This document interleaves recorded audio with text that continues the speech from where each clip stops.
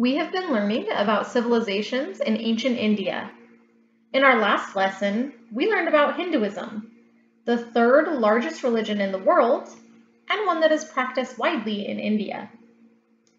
In Hinduism, there are priests that are called Brahmins.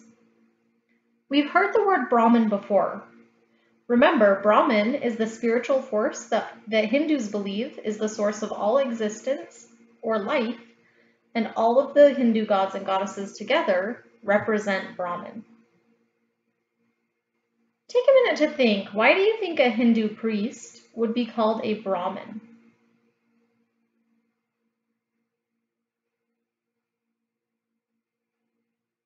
Priests, or religious leaders,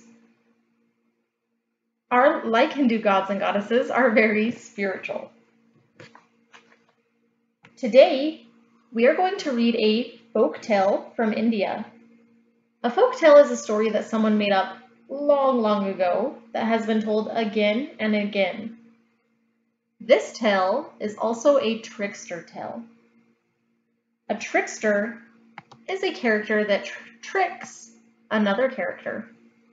In our fairy tale, The Emperor's New Clothes, the swindlers were tricksters.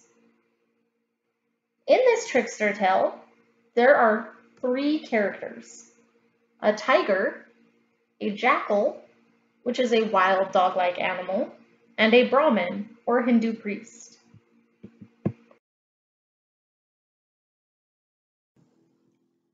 Before we read our story, let's go over some of our vocabulary words.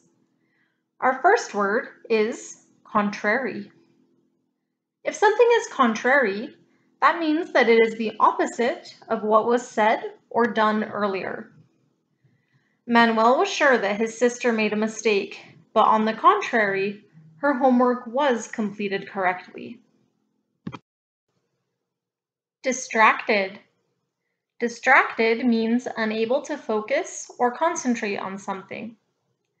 For example, Olivia had a hard time finishing her homework because she was distracted by all of the noise around her. Devour. To devour something is to eat it very quickly, or to gobble it up.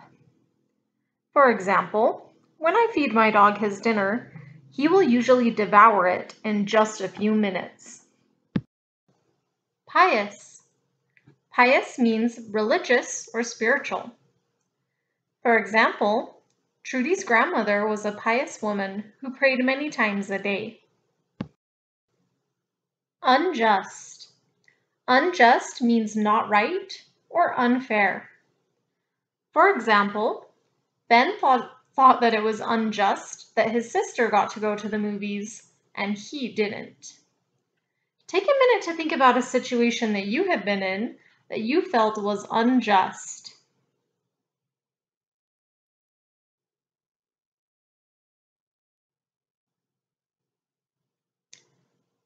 In the word unjust, we hear the root word just and the prefix un. A prefix is a set of letters attached to the beginning of a word that changes the meaning of the word.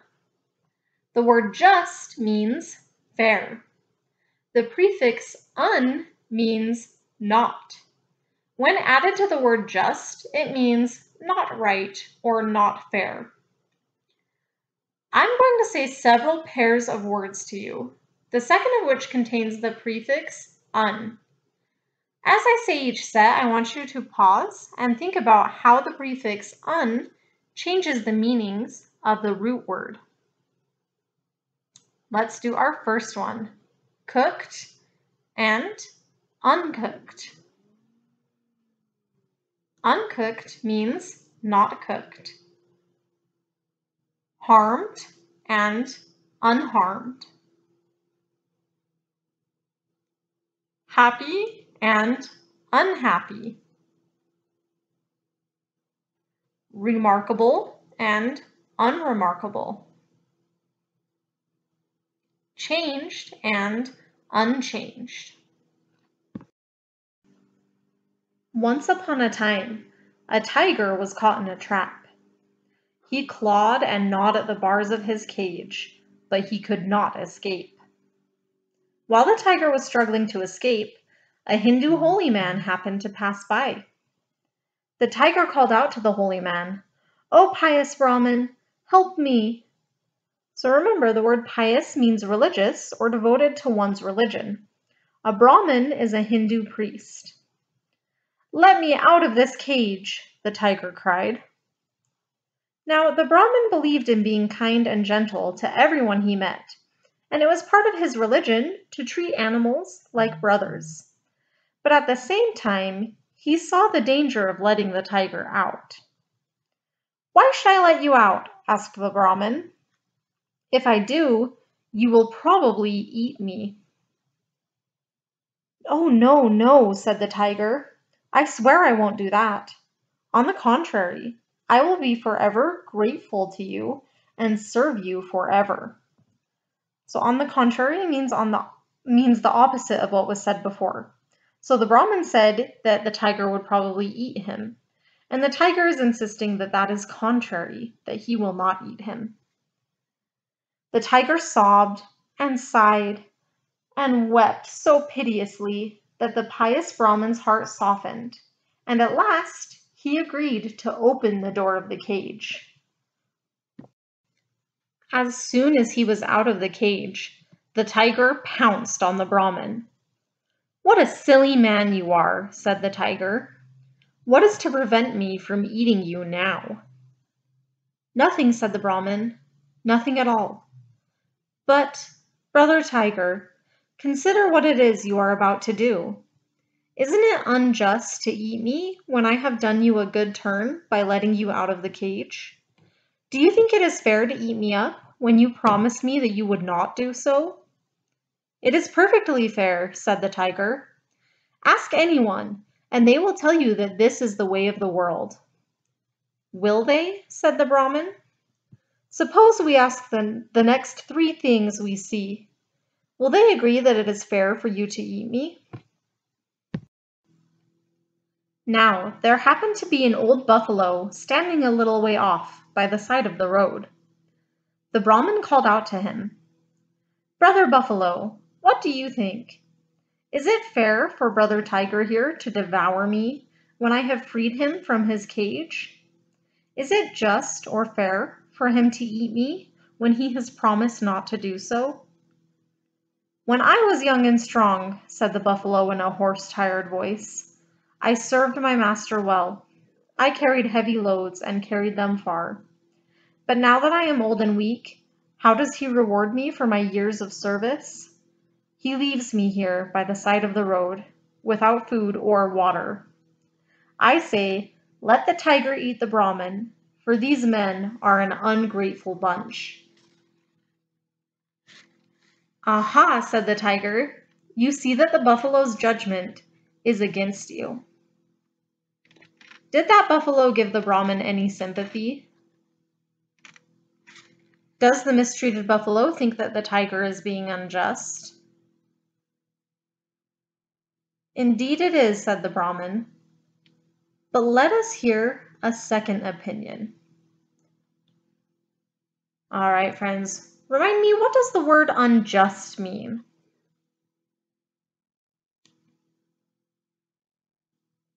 All right, let's see who they ask next. A few yards away, there was an ancient banyan tree that cast a shadow on the road. "Brother Banyan," said the Brahmin, "what do you think? Is it fair for Brother Tiger here to eat me when I have freed him from his cage? Is it just for him to do this when he promised he would not?" The banyan tree looked down and sighed. "In the summer," said the banyan tree, "when it is hot, men take shelter from the sun in the shade that I supply. But when the sun goes down, they break off my branches and burn them in their fires. I say, let the tiger eat the Brahmin, for these men are selfish and think only of themselves." Did the tree give the Brahmin any sympathy? Does the tree think that the tiger is being unjust? You see that the banyan tree agrees with the buffalo, the tiger said. Indeed he does, said the Brahman. But let us hear one more opinion. The Brahmin looked down the road and spotted a jackal jogging along the edge of the woods.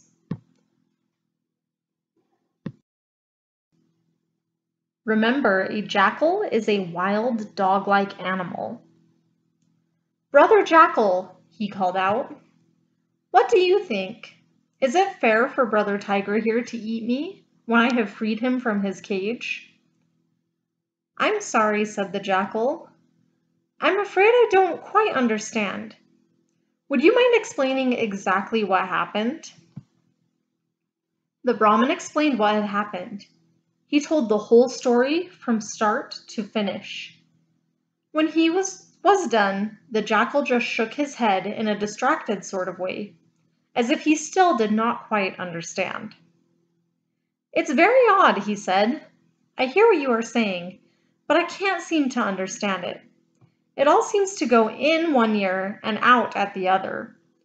Could you take me to the place where all of this happened? If I can see where these things happened, perhaps I will be able to understand what exactly took place. Then I can give you my opinion. So the Brahmin led the jackal back to the cage, with the tiger trailing along behind them, licking his chops in anticipation of a tasty meal. So this is the cage? Said the jackal. Yes, said the Brahmin. And what happened exactly? The Brahmin told the whole story over again, not missing a single detail. Oh, my poor brain, cried the jackal, wringing its paws. Let me see. How did it all begin? You were in the cage, and the tiger came walking by. Pooh, interrupted the tiger. What a fool you are. I was the one in the cage. Of course, cried the jackal. That is very helpful. So let's see. I was in the cage. But wait a minute, that doesn't make any sense. I was never in the cage, was I? Let me see. The tiger was in the Brahmin, and the cage came walking by. No, that's not it either. Oh dear, I fear I shall never understand. You are not listening to me, roared the tiger. It's so simple. Look here, I am the tiger. Yes, my lord. And that is the Brahmin. Yes, my lord. And that is the cage. Yes, my lord. And I was in the cage. Do you understand? Yes, no, please, my lord. Well, cried the tiger impatiently. Excuse me, my lord, but how did you get in? How? Why, in the usual way, of course. Oh, dear me, I'm getting confused again. Please don't be angry, my lord. But what is the usual way? At this, the tiger lost his patience. He ran into the cage, bellowing, "This way! Now do you understand how it was?" I think I'm beginning to understand, said the jackal. But why did you not let yourself out? Because the gate was closed, moaned the tiger. This gate? Said the jackal. Yes, roared the tiger. Then the jackal gave the gate a little nudge, and it swung closed with a clicking sound. And that clicking sound? Asked the jackal. What does that mean? That means that the cage is locked, said the Brahmin. Does it? Said the jackal. Does it really? Well, in that case, Brother Brahmin, I would advise you to leave it locked.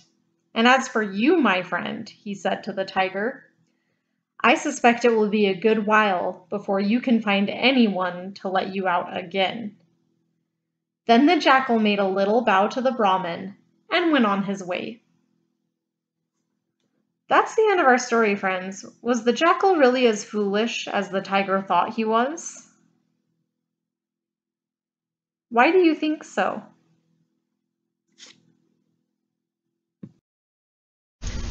Alright, my friends, now that we are done with that story, I've got some questions for you. My first question is, in this story, The Brahmin went to a buffalo, a tree, and a jackal to ask them if they thought that the tiger's decision to eat him was just or unjust. What did those three animals say? Did they think it was just or unjust?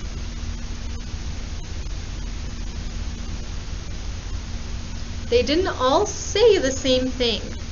The buffalo and the tree thought that it was just, but the jackal didn't give a reason, a direct answer or a reason. He pretended not to understand. Why do you think that the buffalo and the tree thought that it was just for the tiger to eat the Brahmin?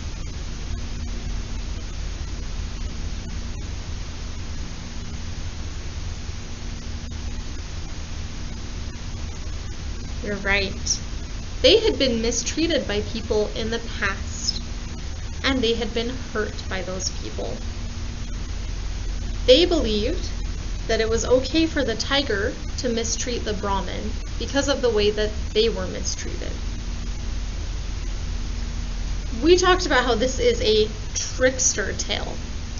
Who was the trickster in this tale, and who did he trick?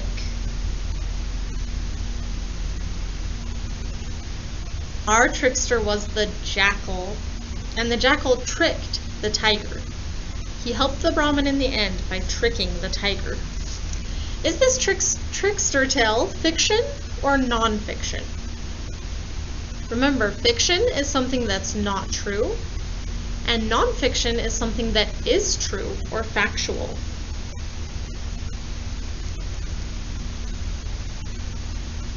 This one is fiction. We know it's not. We know that it is fiction because there are some things that happen in the story that cannot happen in real life, like a tree or a buffalo or a tiger or a jackal talking. What country is the setting of this trickster tale? Remember, the setting is where it takes place. So what country does this tale take place in?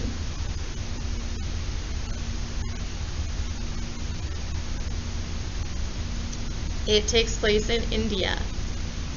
I never said it took place in India. It didn't say that anywhere in the tale. How do you know that that took place in India? What are some clues that might let you know?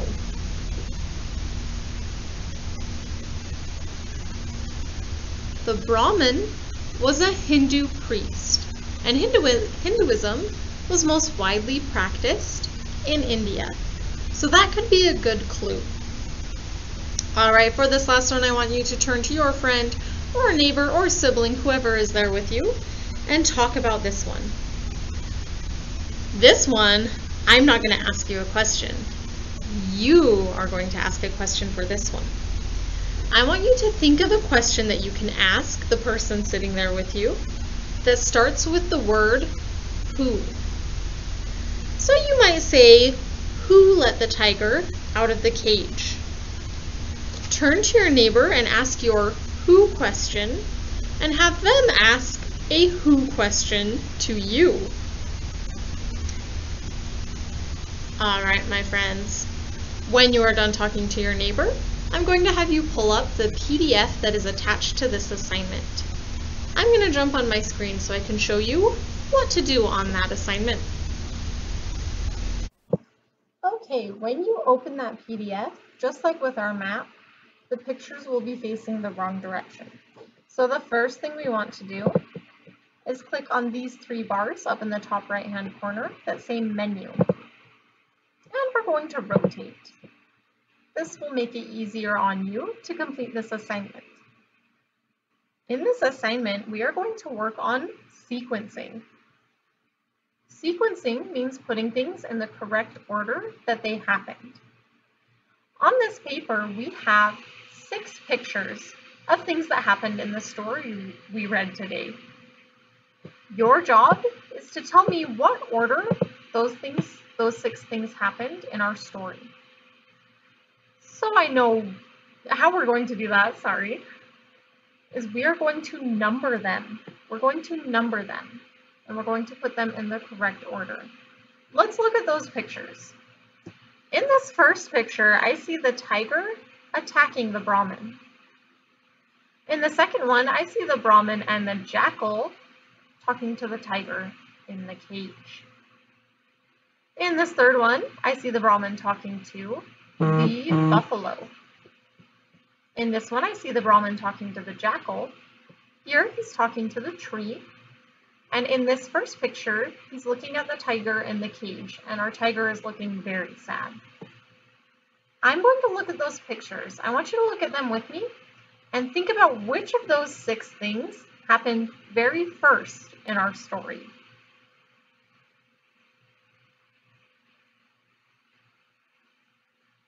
You've got it. The very first thing that happened in our story was that the Brahmin came upon the tiger locked in the cage, and he felt sorry for him. You can use a text box on this one if you like. I'm going to use the drawing tool. If you choose to use the drawing tool, make sure that you pick a color. If it's in black, we might not be able to see it quite as well. I'll use red for today. Because this picture is the first thing that happened in the story, I'm going to draw or write a number 1 in the top corner. Then I'm going to look and see if I can find a picture that shows what happened next. Did he talk to the tree right after that?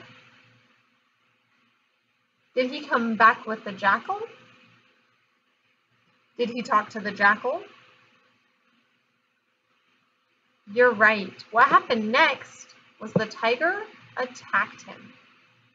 I'm going to write a number 2 in the top corner of that image. All right, my friends, your job is to look at the, didn't mean to do that, sorry friends. You're going to look at the rest of those images and tell me what order they happened in. So after the tiger attacked the Brahmin, you'll write a number 3 in the photo that shows what happened next, all the way to number 6. When you are done with that one, when you have a number in the corner of each of these pictures, go ahead and turn it in the top right-hand corner. And that is all you have to do for today.